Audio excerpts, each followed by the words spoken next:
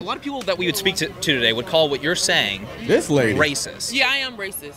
What's going on, everyone? James Klug here. Today I'm in Los Angeles, and we're going to be finding out if people think it is okay to be white. Do you agree or disagree with the following statement?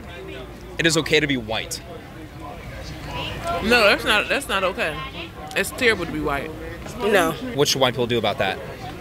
There's not much y'all can do, but just gotta deal with it. What should I do about that, do you think? Try not to be white. You're right. That's all you could do at this point. Is it okay to be Asian? Nah, you don't want to be them either. Nah. How about black? Definitely that. That's it. It's all you could be. It's the coolest thing to be. I mean, really? You really, after that, you talking bottom of the barrel, really. Asian, that's probably worse than being white, ain't it? She's gotta be trolling. She has to be. This is like a eugenics mindset. Like black people like this think that their race is above everybody else.